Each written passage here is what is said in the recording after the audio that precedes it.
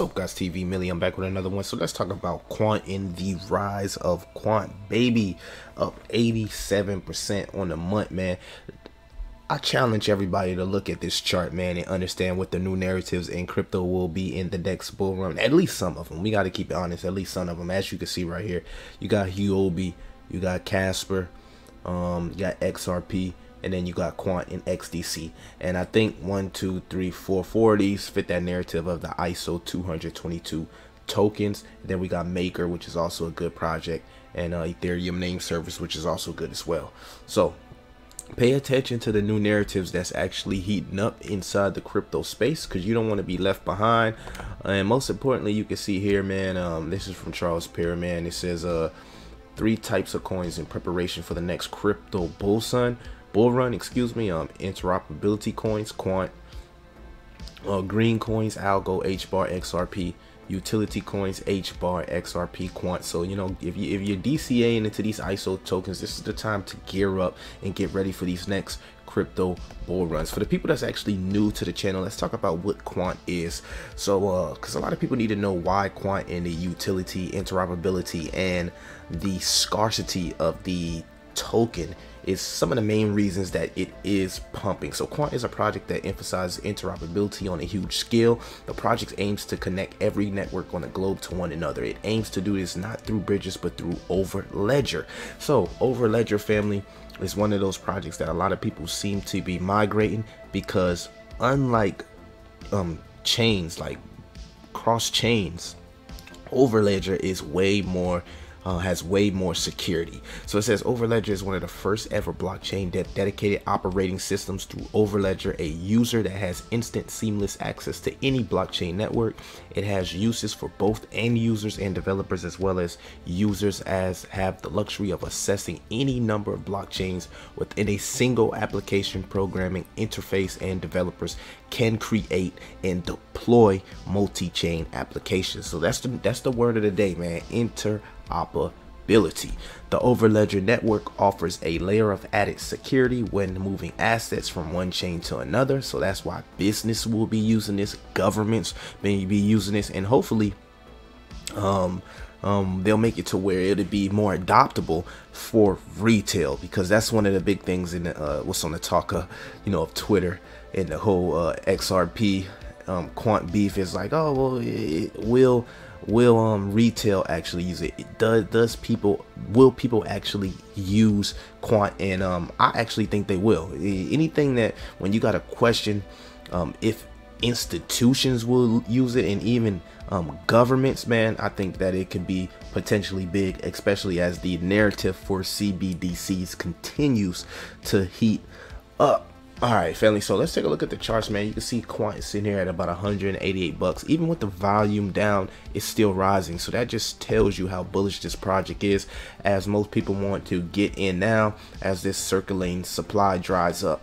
And the scarcity and the rarity of this project becomes important, because the higher the price out, then the average retail will get priced out and won't be able to actually afford this token. So if you didn't get this like 40 bucks, if you didn't get it in like 40 bucks like I wanted to, you feel me, then I got in around 80, 90, so I'm already up.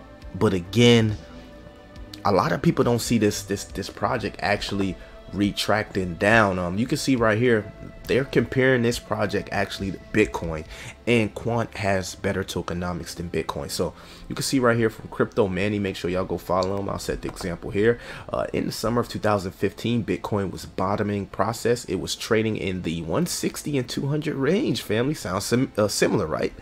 In September of 2015, MACD for the Bitcoin turned bullish.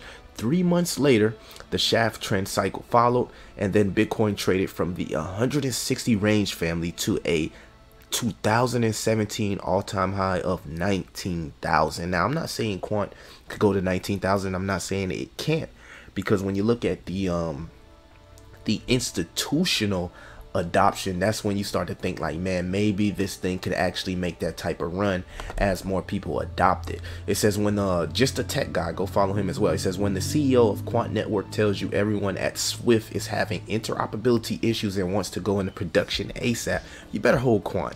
So this is the #1 project for interoperability right now in the top 30. I think it just flipped algo, family. So that just lets you know that it is heating up.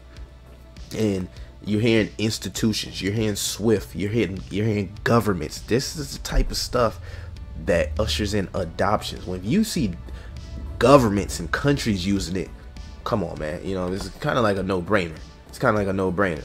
You feel me? So, and plus 𝐤𝐨𝐵𝐿 has given them a platform to take the marketing to a whole nother step. You gotta understand, Quant Network is at 𝐤𝐨𝐵𝐿's right now, and then these are some of the things that they actually highlighted in 𝐤𝐵𝐿's. So first and foremost, DLT, Distributed Ledger Technology. DLT will eventually replace much of our current infrastructure because it's inherently more efficient, agile, and secure. Of course, next on the list is interoperability. New ecosystem networks and digital assets are eagerly being deployed on blockchains, but much like the early days of the internet, they're built in walled gardens. Without true interoperability, these won't deliver on their potential. Bringing business knowledge standards and the right technology together is the answer. So,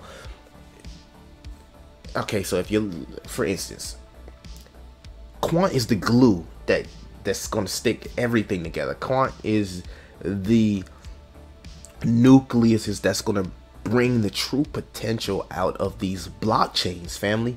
Everybody will have to use Quant to get the true potential out of their project. Understand what you're investing in, all right?